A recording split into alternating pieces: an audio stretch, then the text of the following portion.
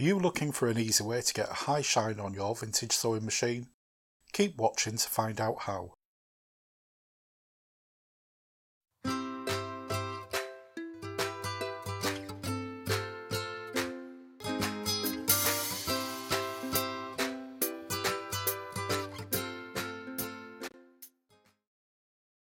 The bed of this poor orphan Bradbury head is showing the signs of years of wear and tear, but hopefully I'm going to change that.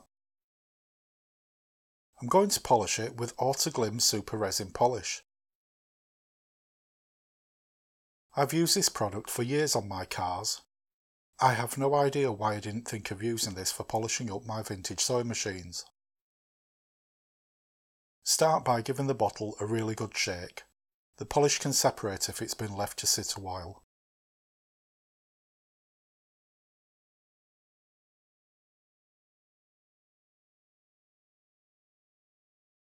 Wipe all over the painted surface of your machine. I'm using a piece of old t-shirt fabric, which is perfect for this. Apply the polish quite sparingly.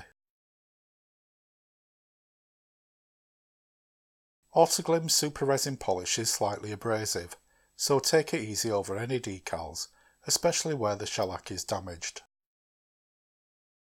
It contains a filler which will help reduce light scratches and swirl marks, and also contains a wax which will give a high shine.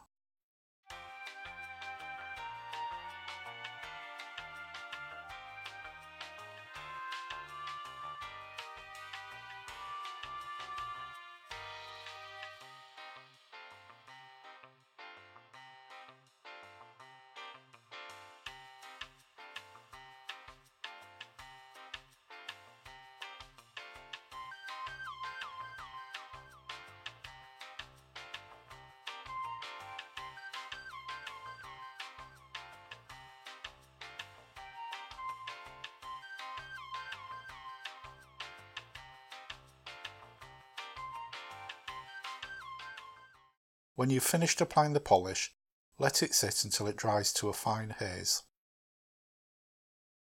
Then start to buff off the polish with a clean, dry, lint-free cloth. Again, old t-shirt fabric is great for this.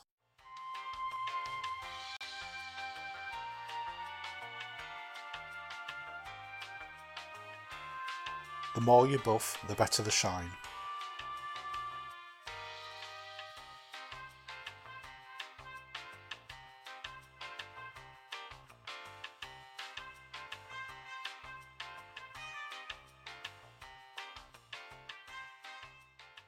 One of the advantages of this polish is that it doesn't dry hard even when it's been left to sit for quite a while. It's always easy to buff off. It's been popular with car enthusiasts for decades and is readily available at most car stores or online.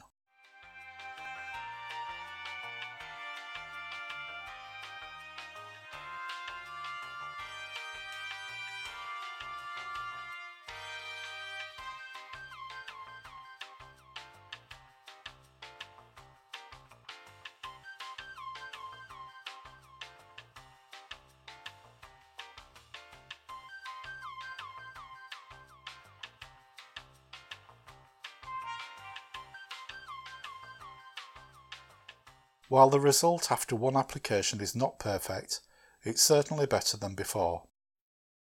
Repeated applications will remove more scratches and increase the shine.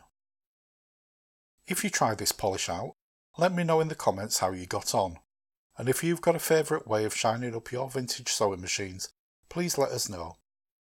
I hope you've enjoyed this video. If you have, please give it a like, and if you haven't already, please hit the subscribe button and click the bell icon to be notified of all my future uploads. As ever, thanks for watching.